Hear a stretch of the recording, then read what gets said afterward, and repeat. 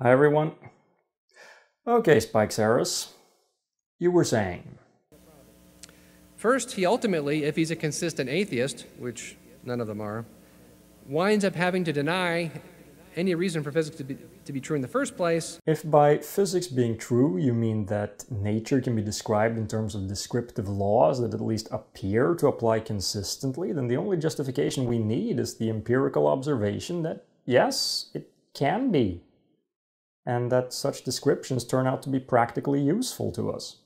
And then has to deny the laws of physics themselves. So let's talk about each one of those. So if an atheist is really going to be an atheist and think it all the way through, he has no reason to expect laws of the universe to even be operating in the universe today, does he? Now, of course, if you talk to an atheist and mention that, he'll say, well, we know the universe operates according to laws of physics, so we can assume that they exist. Well, I agree that they exist, Mr. Atheist. The question is, how can they exist? Why should they exist? Because we wanted to describe the behavior of nature, so we did. My worldview explains why they exist. Your worldview really consistently would say they don't. So atheists can't describe things? You really have no clue what you're talking about, do you? So we see that an atheistic cosmology denies any reason for physics to even be true anyway, but then it goes further and actually denies those laws of physics that we have. How does it do that? Well, let's talk about math for a minute. And I probably just lost half of the audience here, but that's okay, because this is actually very interesting. Mathematics has been called the language of physics. And if you ever take a physics class, you'll know that pretty much everything you ever write on a piece of paper is a mathematical equation of some sort, right? Math is how physics is expressed. The laws of physics are all mathematical equations. And if I said earlier physics is the fundamental science and tells us how the universe operates, and if math is the language of physics, then math is really the language of the universe, isn't it? No, math is the language used by humans to describe the universe. The air you're breathing right now, going in and out of your lungs, is obeying the mathematical laws of statistical mechanics. The blood flowing in your veins is obeying the mathematics of fluid dynamics. When we say that something obeys descriptive laws, what we mean is that its behavior can be described accurately by such laws. It's just a figure of speech. And if you look at the history of this, up until the Enlightenment, more or less, people understood math was something God had built into the universe, and it's our privilege and joy to go discover it. And they were wrong. Since the Enlightenment, most people don't want there to be a God anymore. So what then is mathematics? It's no longer something God built into the universe. It's no longer something we discover. Instead, it's something we invent. And it always has been. Among secular thinkers now, most would say mathematics isn't discovered, it's invented. It's just a fun mental game that mathematicians and scientists play. It's an art form kind of like poetry or music. Okay, so 2 and 2 no longer equal 4, absolutely. Because 2 is just something we made up, that when added to itself, we defined it as something that produces 4. Well, not quite, but yeah, 2 plus 2 equals 4 is a true statement because of rules that we've made up, yes. Simply put, we observe that discrete, finite sets of things, like the cows in that field over there or the apples in this basket, have what we call cardinality. The cardinality of a set is simply the answer to the question, how many are there? We give names to the different cardinalities, and those names are what we refer to as natural numbers, 1, 2, 3, and so on. Addition is the operation we perform when we ask how many are there in these sets put together. That is, a sum is the cardinality of a union of sets. 2 plus 2 equals 4 is only a true statement in the sense that it is mathematically correct. It is consistent with these definitions.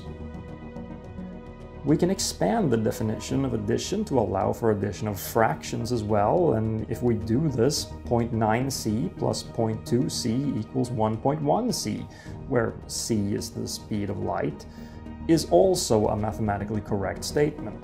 Yet we know from special relativity that velocities don't add that way. So here we have a mathematically correct but still false statement. It's analogous to how dogs have wings is a statement which is perfectly consistent with the rules of the English language, but it's not an accurate description of the reality we observe, so it's false. But you could just as easily define it as something that when added to itself produces the square root of 37. Definition.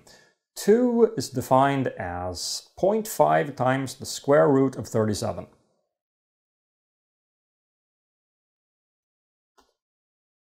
I can do it. Now, I don't ever intend to use this definition because the old definition of 2 is so well established, but the universe didn't implode and no magical force of math prevented me from speaking the definition. What the hell were you expecting?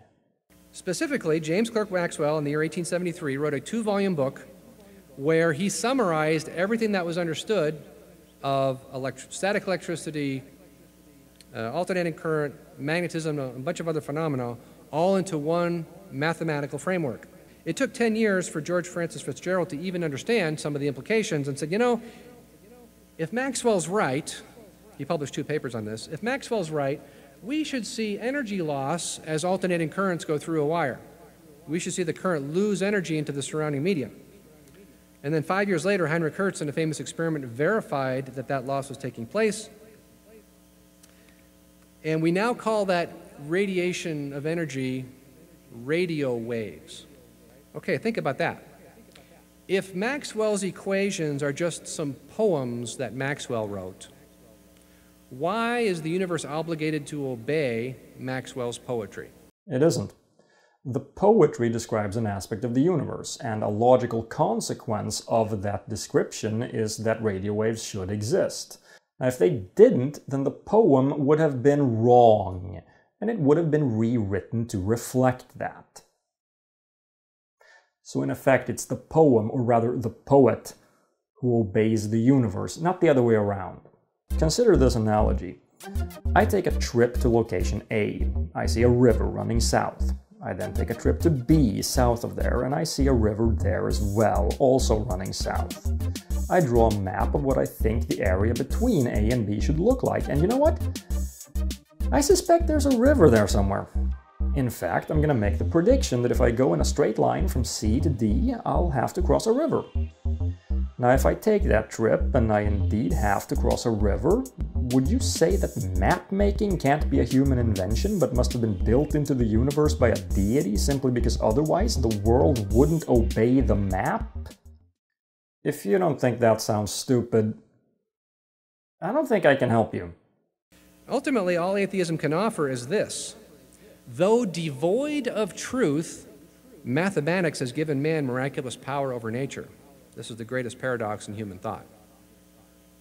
Think about this. So this is a good summation of where atheism must take you, if you're actually going to take your atheism to its logical conclusion.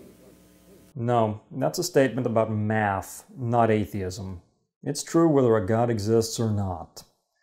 And atheism can't take anyone anywhere. It's a lack of belief in gods, that's it. Atheists are not led by their atheism. They are simply not led by some religious dogma. Taking the bus will take you somewhere, namely where the bus goes. Not taking the bus won't take you anywhere, but it will mean that you are free to go places where the bus doesn't go. That's the point. Well, if mathematics is devoid of truth, then mathematical equations are all devoid of truth. But the laws of physics are all mathematical equations. So the laws of physics are devoid of truth, and you've just denied all of science. What? That's it? That's your punchline? A fallacy of composition? Okay, let's try this again. Math is a descriptive language. The truth is in the description, not in the language itself. In order to talk about truth, as in an accurate representation of some reality, then we need 2 things. We need a reality to describe, and we need a description, typically in the form of a statement about that reality. If all we have is a language, then we have no truth. We just have the means to produce statements which may be true or false. Now, an equation is a statement, and if it's a statement about some reality, then we can compare the statement to that reality and we can say whether it's accurate, true, or not. False. If you're going to be an atheist and really be an atheist and take it all the way to where it goes, you're going to wind up denying that laws of physics even exist. I'm sorry, but what the hell does this have to do with atheism?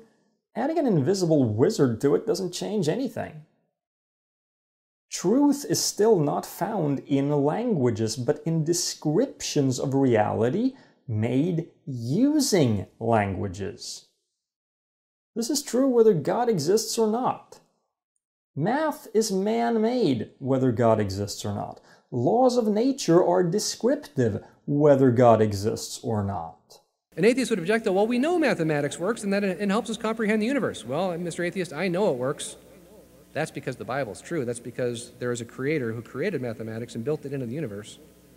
And that's why we can discover it. We only discover mathematics in the sense that we come to understand previously unknown consequences of our made-up definitions and axioms. And we also discover new uses for them. That's it. Many people have noticed in history and asked the question, why is it that Europe colonized so much of the world? Well, they colonized so much of the world because they were technologically more advanced at that time than most of the rest of the world. Why is that? Because those scientists believed in the Bible. I don't know, that may actually be partly true. Back in those days, priests were scholars. They studied fields other than theology, but this says nothing about the truth of Christianity because all of this was before science started seriously contradicting Scripture. Today, a Christian science enthusiast will eventually come to a point where he has to make a choice between following his faith and following the evidence because they don't lead to the same place. Christianity has always viewed science, and before that natural philosophy, as a useful form of apologetics when it fits with Christian doctrine. But when it doesn't, well, let's just say there's a reason why fundies homeschool their kids. To keep them away from real science, so they won't learn that the Earth is more than 6,000 years old. And round. To be continued. See ya.